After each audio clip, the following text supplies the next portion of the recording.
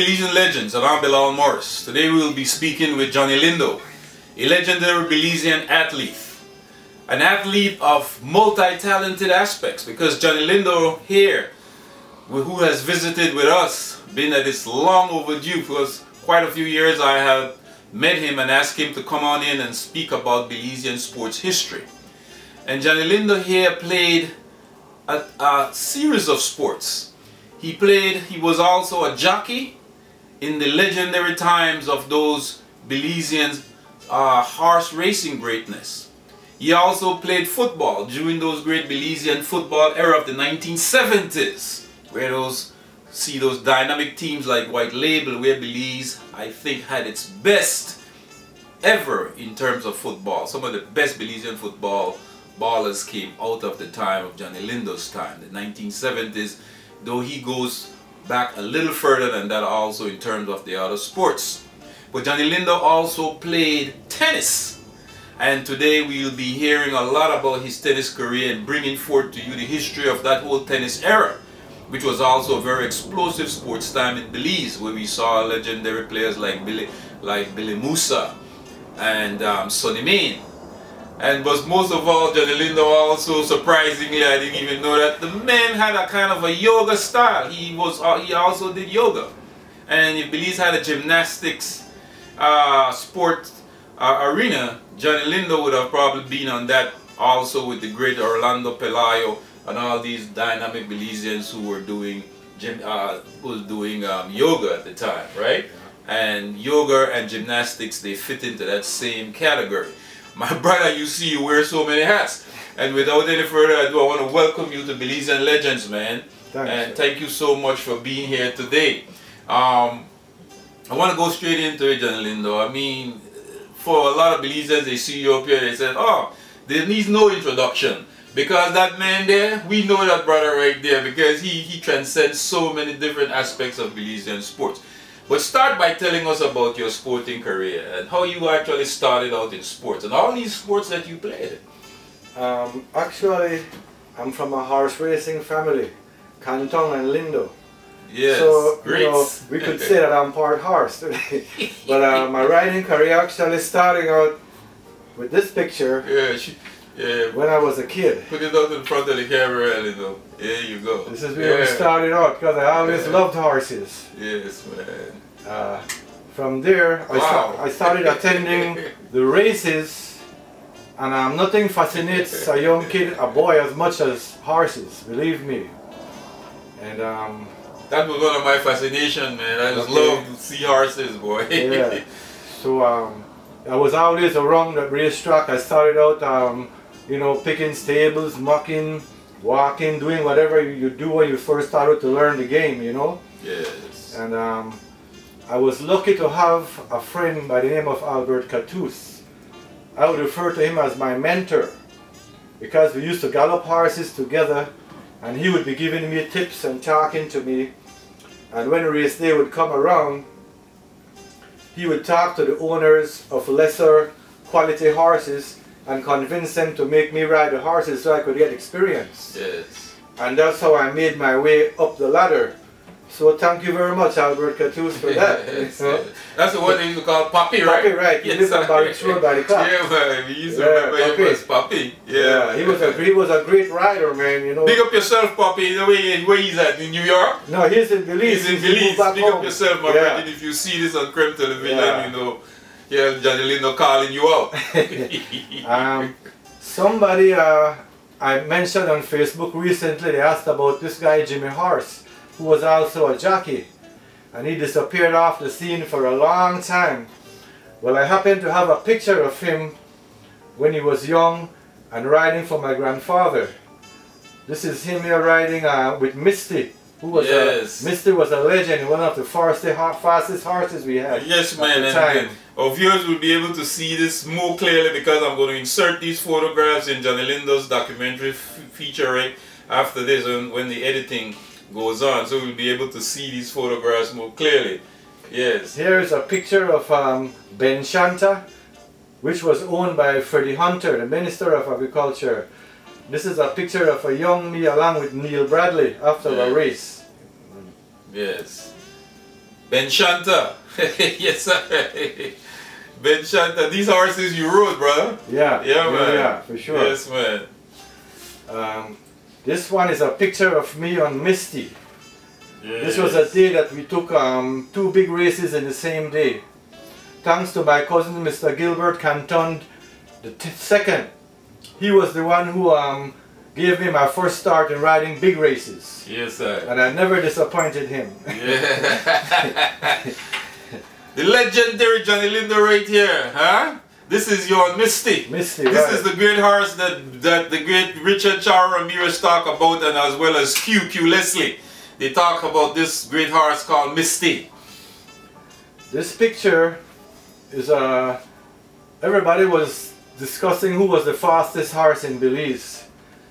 And they had this special $1,000 race to see who was going to be the winner.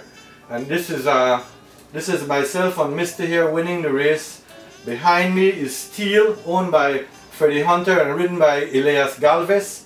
And in third place is Welcome Sir, Wow. from Orange Walk, ridden by Bobby Stevens. Bobby Stevens. Yeah. Yes. These 2 pictures right here, a picture of Misty Morn. This filly is actually a granddaughter of Misty. And this was a homebred by my father. She ran 8 races and we had to retire her because there was just no competition for her.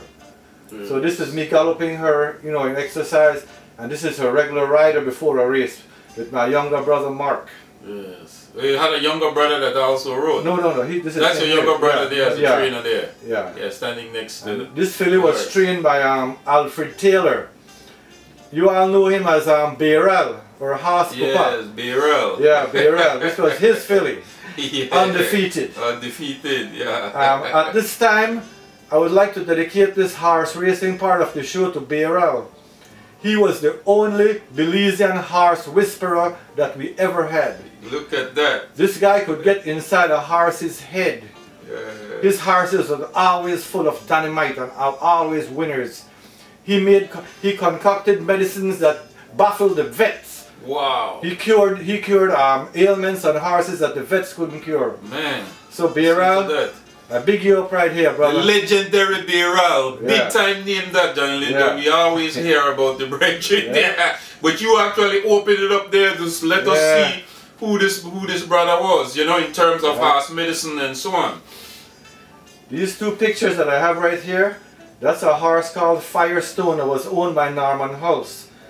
This horse was bred by my dad, and I took over the training of him from Mr. House, and we ended up defeating an imported thoroughbred by the name of Baby Pat 3 times in a row. Wow. To gain the title of Best Miler. Best Miler. Yeah. Serious history there. This here is a picture of my dad, Johnny Lindo. They had a owners race at National Stadium, which the owners actually did the riding. So this is a picture of him, and this is the legendary Ray Catus beside him holding the horse. Yes, Another man. great horseman. Yes, Mr. man. Ray Catus. Very, very big time name in horse racing. Canton Catus. You know, we hear Richard Ramirez and now you, Johnny Lindo, call out these great people who, if it was not for them, there would not have been no horse racing. Exactly. Lindo, Catus, Canton, you know, and the name goes on, Ramirez. Yeah. You know, the big names in Belizean horse racing. We had Cantons, we had the Massons, Castillo, Lightburn, August, the Isles, we had Bedran, Galvez, Hunter, Mazaya, Tillet, and Brong. These are all great horse owners. Yes, man, that made Belize's legendary horse racing period in the 1960s and 70s, Exactly. right, Johnny Lindo? Man. This here is a picture of my son, Jervin. He rode his first race when he was 9 years old in double head cabbage and won. Chip off the whole block. And he won. I didn't know that, Johnny Lindo. You had a son that also picked up your... My only son. Wow. And he started out early just like myself. Here we go. Look at that. Johnny Lindo coming up in here with some gems. He's blowing up the place. Man. This one here is a picture of my mother, Olga Canton, in Stan Creek. This is from the 1940s. She was also a jockey when she was a young girl in Stan Creek. Wow. Yeah. Wow. Look at that, man. And these are a couple of pictures of her and my dad on the farm where we used to breed the horses in Punta Gorda. You had a whole family, it was a family dynasty, horse racing dynasty you had there. You know, parents as well as children involved with horse racing, passed down from one generation to the other. This one is a picture of the legendary Tam O'Shanter, one of the greatest sires that we had, owned by the Cantons. Yes. This is a very rare picture because there are not a lot of pictures of him available. Wow. Awesome, man. Awesome. Man, you went straight to the photos, man. Yeah. And you have photos, Johnny Lindo. You have an archive that is so very exciting. Finally, this is a thoroughbred stud Urbit that my dad imported from Jamaica. This is a picture of him here breaking the mile and 8 record in Jamaica at Caymanas Park. So Belize went to Jamaica and made it big. Yeah. This is another picture of him after the race, Urbit. The mighty Urbit.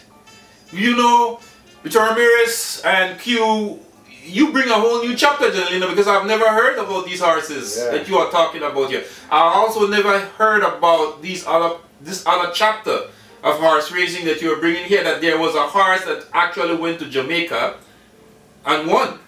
No, actually, this is before we bought him. That's before you bought him. That's when he was in Jamaica. That's when he was in Jamaica. And then we bought him after. Bring him in. Wow. Yeah. And he made big waves in Belize. Oh yeah, he had like 90% winners of his offspring. Wow. Yeah, it was a great sire. Man. Urbit. Talk about Jamaica and what Jamaica, because Richard Ramirez also Charles talks about his father also importing horses. See what Jamaica happened looks is, like it had some great horses. Because of the British influence. Yes. They had a lot of imported thoroughbreds.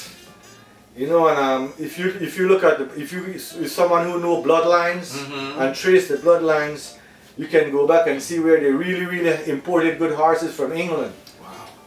Wow. This is an example. So those horses were coming out of England, that was going the British was bringing them in. They are imported there, and then you know they keep the breeding up right there and the bloodline. The bloodline, right? Yes, sir. This is an example of pedigree.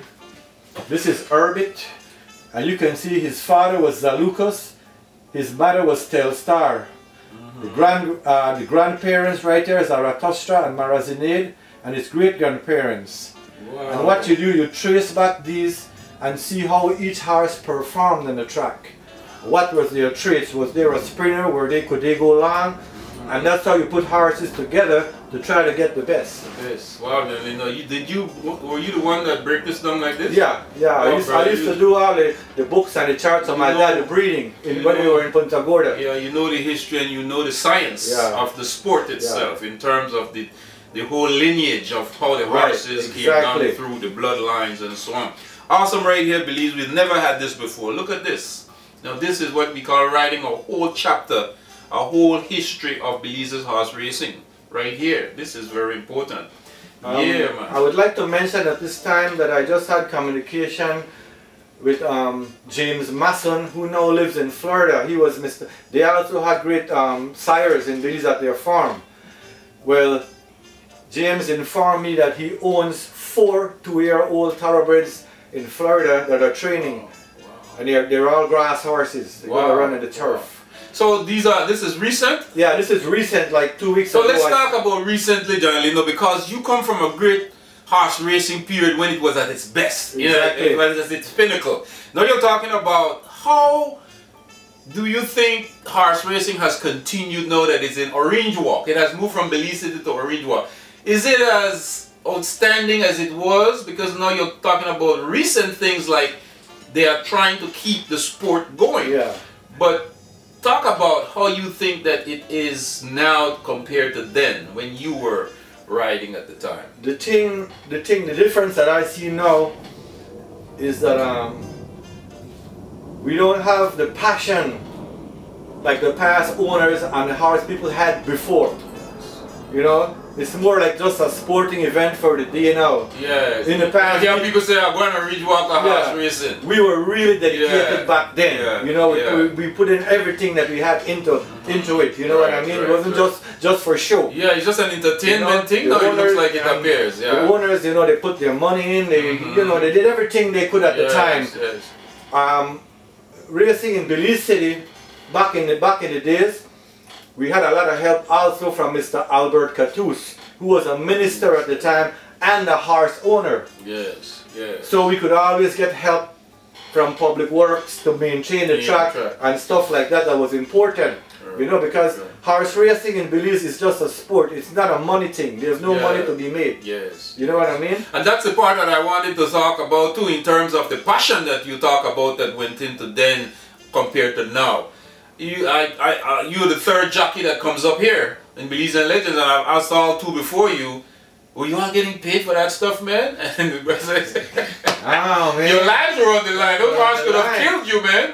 You know? And the most money I ever made for winning a big race was like $60, man. Yeah, you know? At that time, that was big time money for a young man like you, right? Of course. What I used to do was, during high school, I got up at 4 o'clock every morning and went to the track, gallop horses, take care of the ones I have to, jump on my bike, get back home, bathe, and then make it to school for 8 o'clock. Man, that's a pattern, because you talk to the softballers and they've had that kind of thing. Yeah, when I come for school and I come for work and I'm going home and I have to get right back, and we did all of that. Yeah, man, and we were excellent.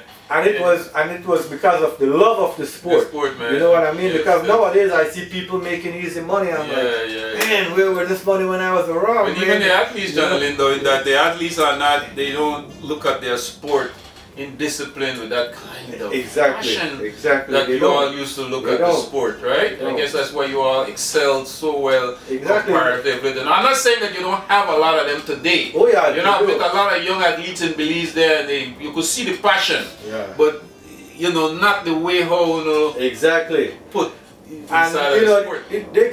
It could be distractions from having too much stuff available now. Right. In my day, you went to a party, or you went to less was better, no? Yeah, right. You went to the theater, and that was it. Yeah, less was better. Less was better. So they're more and more to spoiling. Exactly. They are not like, you know, they got too much to on their hands. Exactly. We would have thought that would have made them better than us in those days. Right. But no, like you're saying, you know, scarcity was so. I remember back in the day we were playing a football game, and the ball get kicked over the fence, that crazy house or somewhere.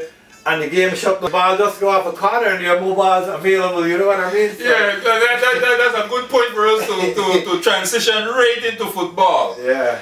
This is Belizean Legends. I am Bilal Morris. We are speaking with the legendary Johnny Lindo, multi-talented Belizean athlete, coming to you here live right here in Belizean Legends. Jockey, footballer, tennis player, and also a yoga artist. A yoga athlete that did tremendous yoga. Self-taught, you know, not like Orlando Pelaya, even he got a school. This man learned anything on his own. And this is what made Belizean sports was so great, in that we were not going to no academy, bro. We didn't have no schools of sports, bro. Exactly. You know what I mean? And then we were excelling at the time. You know, Johnny Lindo? The other thing was, I think we had more discipline. Yeah. Because the same day that I bought my first yoga book, I stopped smoking cigarettes and I never drank soft drinks again. That was 1974. Health consciousness immediately came so like I said, man, you have to have the discipline. Yeah, the discipline. I guess that's why you were such a talented, multi-talented athlete. Talk about your football career, brother.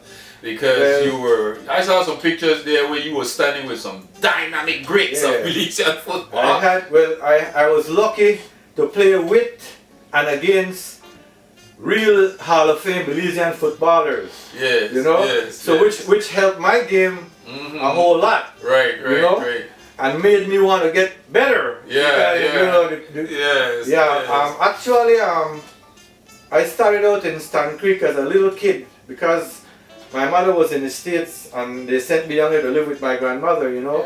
So guys like Orino Rio, Garincha Adderley, James Adderley, and all these guys were like my childhood companions that we started playing ball together on the field in Stan Creek.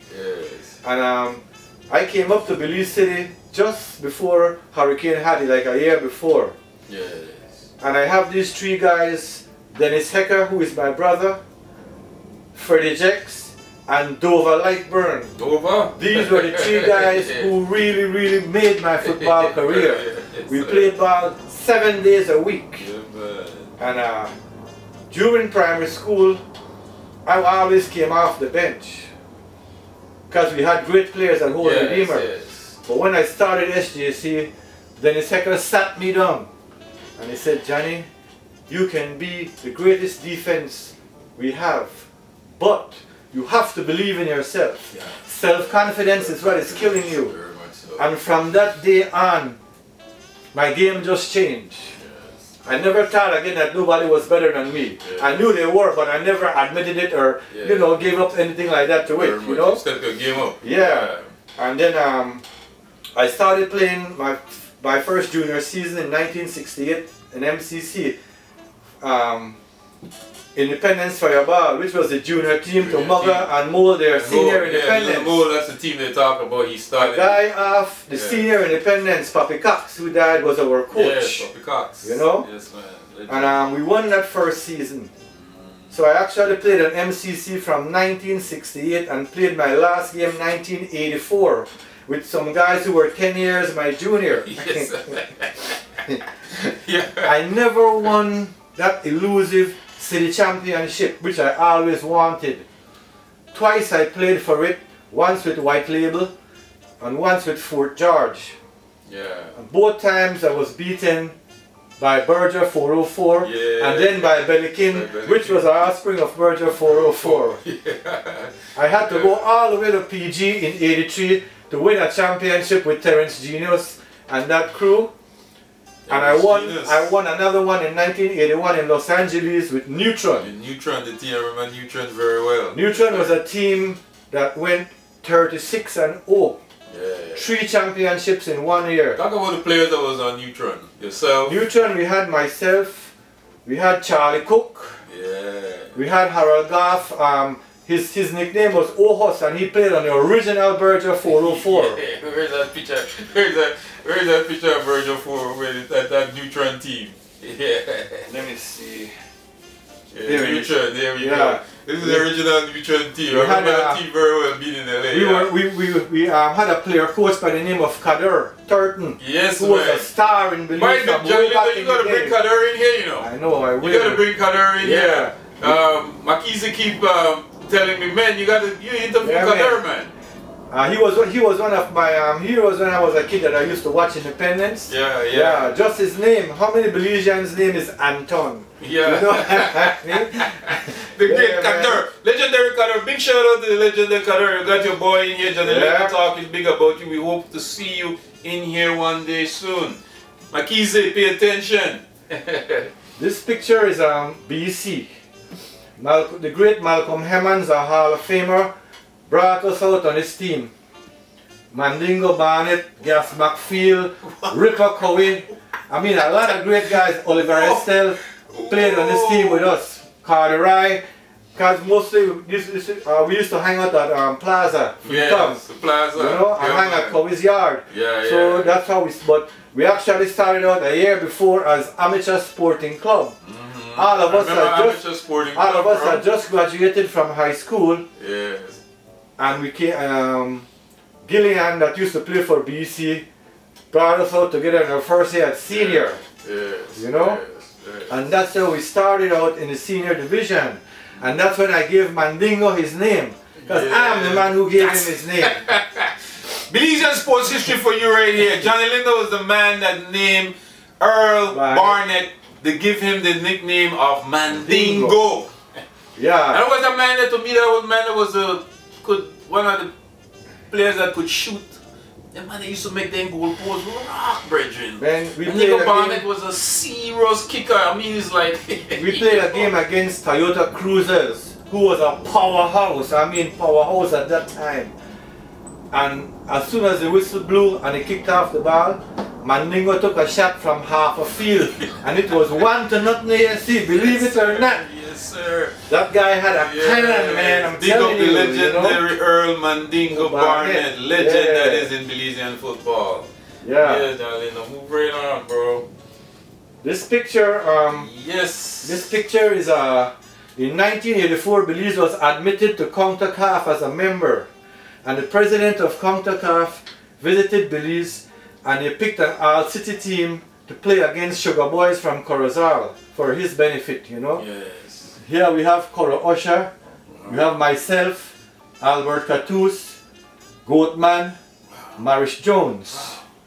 Lone legends of Belizean football. This is another legendary owner, Sir Andy, Sir the Andy, Happy Home Builder. Happy Home Builders, that promoted the Belizean basketball team, but before that he promoted football. Football, yeah, he was in the football before basketball. Basketball. Yeah. That's history for you there, Belize. This is a picture of the all-city team right here.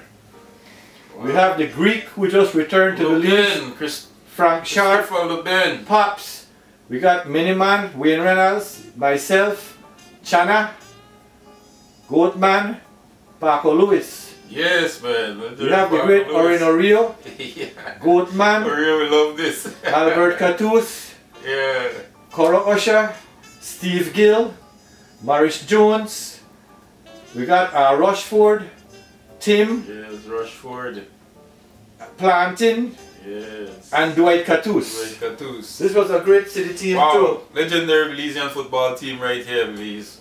Belize Yeah. football sports history right here. Wow. This is a picture of the first white label, because you had two white label teams. We played for the first one. First white label. Yeah, first white label. Yeah, this was what year you think around, Johnny Lindo? This was 1975-76 season. 76. Berger Yes, 404 won that season, and they beat us in the finals. First white label. Marish Jones was not on here yet. No, they played for the second white label. The second white label was the legendary football goalkeeper Rupert Canlete Anderson. Was he playing with he was playing for Landiver then. Our goalkeeper was Roberto Alvarez. Roberto Alvarez, yes man.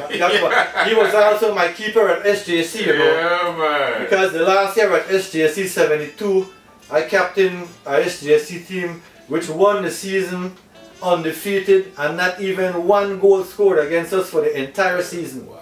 Yeah, that was a heavyweight team, man. You played high school football, SJC, St. John's College. Yeah, we beat Technical in the finals. The finals, awesome, man. You know, when you hear SJC, you thought that it was only basketball, right? They just used it to use basketball. Yeah. But SJC Belize was also a powerhouse in Belizean football, soccer. Exactly. Yes, sir. Yeah, man. Here I have a picture of your friend Charo. Yes, sir. In the goal. Richard Ramirez. This is when he was in the goalkeeper for Independence. I didn't know that you were a goalkeeper, my brethren. Playing against Police right here. Yeah, Richard Charo Ramirez, the legendary Belizean jockey, was also a Belizean soccer player, football player, but a goalkeeper. Here he is in this epic photograph, brought in by Johnny Lindo, where it is rare. It's a rare photo of Richard Ramirez as the goalkeeper, brother. Thanks for this, Johnny Lindo.